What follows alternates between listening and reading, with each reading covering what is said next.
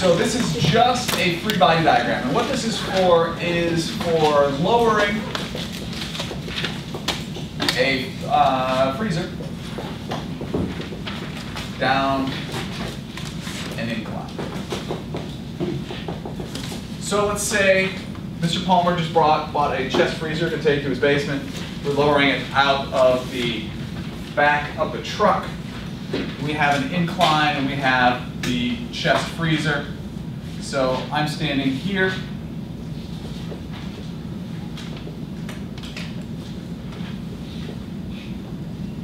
Lowering the chest freezer down the incline.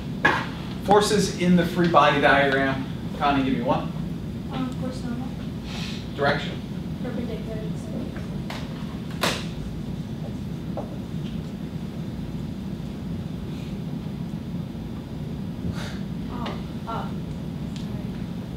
Perpendicular and up. Why does it have to be up in this particular case, Knickerbocker? Because it's a push. Remember, the force normal is always a push. It's perpendicular to the surface and a push. Give me another force in our free body diagram, Mitch. Force of gravity straight down. Force of gravity straight down. Another force in our free body diagram, please. Carol.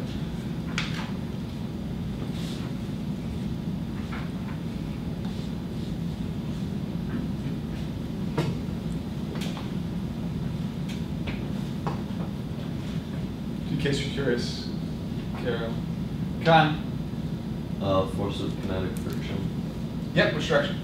Going to the right, parallel to the incline. Force of kinetic friction. I could have said con. It's okay. I don't know. I don't know what happened. I'm losing it. It must be the blood drive. It's clearly. Force of kinetic friction is this direction. What is the last force in our free body diagram? Force applied. Which direction? The same as kinetic friction. Same as the force of kinetic friction. This is why we're doing this free body diagram. Leah, remind me, what are the three things I asked you to remember about the direction of the force of friction?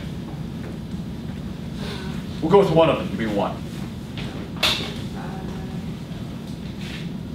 thought it was opposite of the rectangle. Well, how do we say that?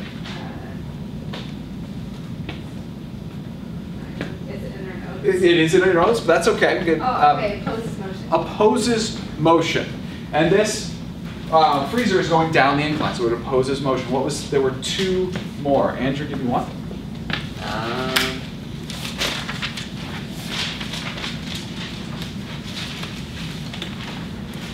It's parallel to the surface. Parallel to the surface, opposes motion.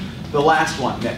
Independent of force applied. Independent of the direction of the force applied. So often you guys get it into your brain that somehow it's opposite the force applied. Notice it's independent of the direction of the force applied.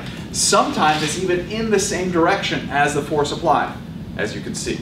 Correct? Okay, so please remember the three things about the direction of the force of friction.